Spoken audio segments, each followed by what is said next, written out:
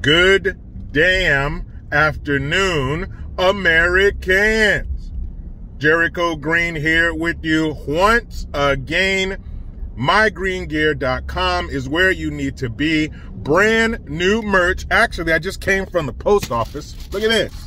Oh yeah, I got some new merch to show. It'll be on my live stream this afternoon, 1 p.m. Pacific Standard Time, as I always do, Monday through Saturday. Now, last time I did one of these, When Savages Attack, it was a Los Angeles edition, and it was where a bunch of black and brown Thundercats decided to ransack and destroy a fucking 7-Eleven.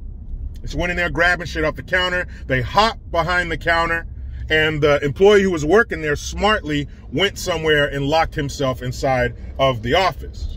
Because you can't be out there with them. You can't reason with them. They will only attack you. So they went in there, stole a bunch of shit, you know, blunt wraps and cigarettes and hot Cheetos and shit. You know, everything to make a young future of the future felon of America be healthy. So they did all that shit. They stole all the stuff and destroyed all the property. Well, now Philly said, what? You know how I say California will not be out stupid it did? Well, Philly decided we're going to challenge that title. We want the belt. So the city of brotherly hate decided to take a swing at it. So these collection of young dummies, these little savage bastards, decided to storm inside of a store in Philly. Same thing as their LA counterparts. They were stealing shit and grabbing shit and destroying shit. And then there's some ghetto ass hood rat who I hope is not reproduced yet. But she was at the counter saying, are you guys going to make a sandwich, or are you just going to keep filming? Because apparently there's a sandwich counter there. And she thought the guy who was working at the place or owned the place, I don't know who he was, the guy filming, was going to say, oh yeah, miss, hold on, let me just ignore this destruction and theft and make your sandwich. But that's the mentality.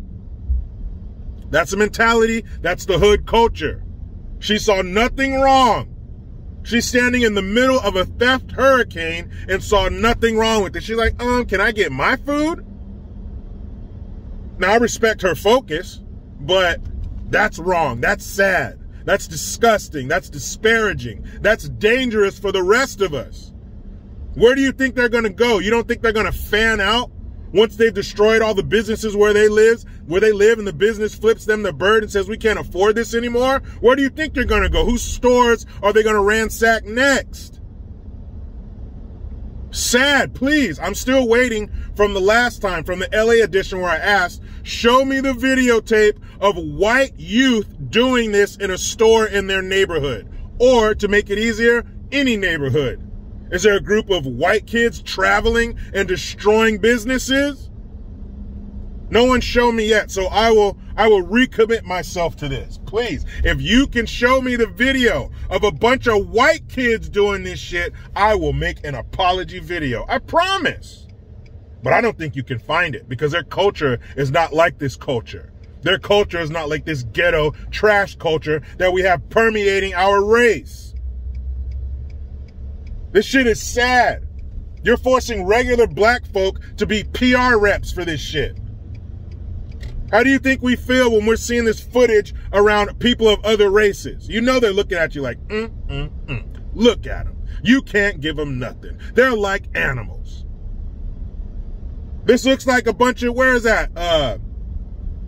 Is it in India or something where they got them aggressive ass monkeys that just be snatching shit out of people's hands, grabbing their babies, groping women?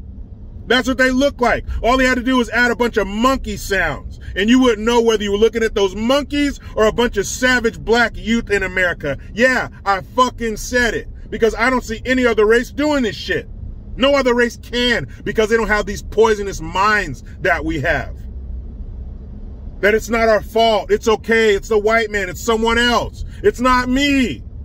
That's how you treat children.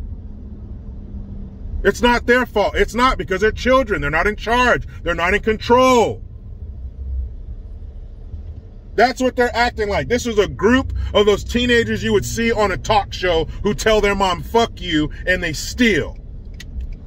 And what do those kids have in common? Huh? What do 9 out of those kids have? 9 out of 10 kids like that, what do they have in common? No daddy in the house.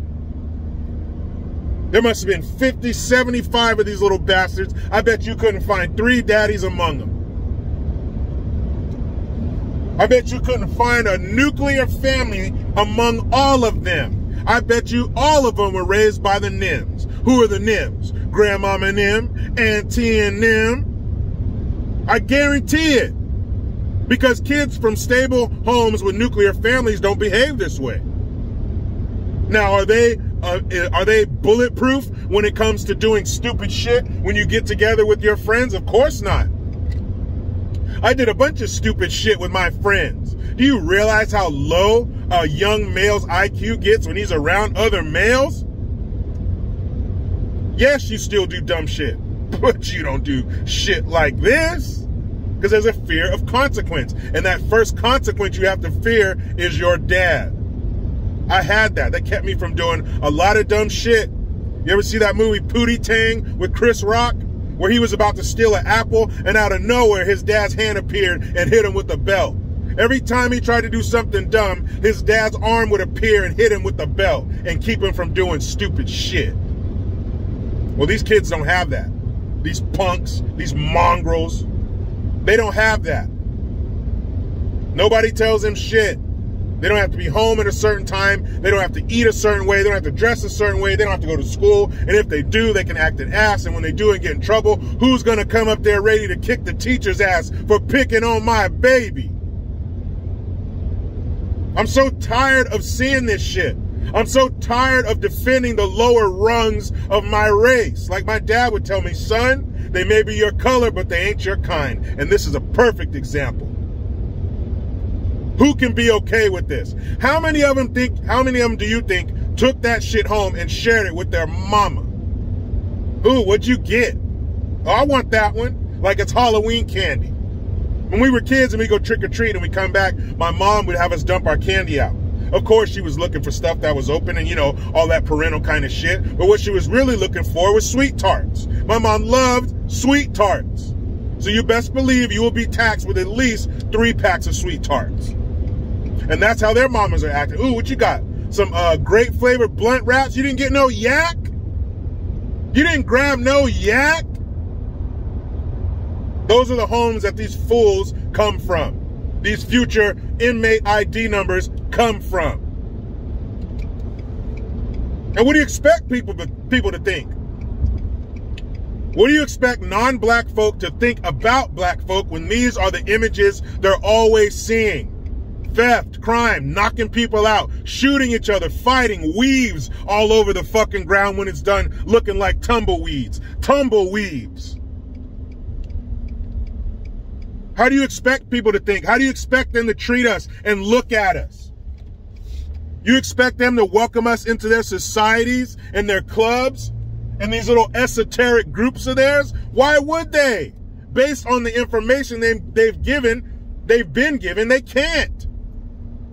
They would be fools to invite such chaos into their lives. You ain't gonna date my daughter. Not after seeing that. Can you blame them?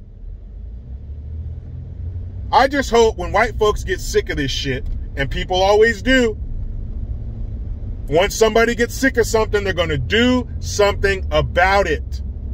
I just hope when white folks finally get sick of this shit, finally get sick of being called racist and misogynist and all this bullshit and excusing all this abhorrent behavior, I hope that they realize that there are 2 sets of folks with skin color like mine. There are black folks and there are niggas. And I hope they make the distinction and don't come after us. Yes, I can say that word because apparently you can't say, well, you know, the Q word and the F word, but it's okay to say nigger all day long.